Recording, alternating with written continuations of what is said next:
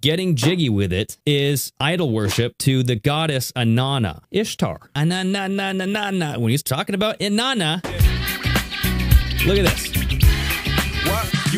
Right at the end of the first chorus, he brings in the ancient Egyptian wardrobe. He's getting jiggy with it. Think about it. What does getting jiggy with it mean? Sex? What is Ishtar? The mother of harlots? Was she a prostitute? One of the names for this Statue of Liberty was Inanna, Ishtar. Was the Statue of Liberty in this video? It was. 6 dancers in red. He is the 7th in white. The 7 rays on the crown. The 7 is the representation of the Helios god. Sol, S-O-L, Statue of Liberty, and also the mother of harlots here, the whore of Babylon, Ishtar, Inanna.